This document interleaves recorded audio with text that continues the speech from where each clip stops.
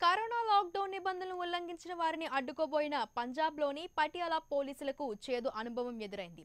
7గురు నిహాంగ్ సిక్కులు ప్రయాణిస్తున్న వాహనం వేగంగా దూసుకువచ్చింది.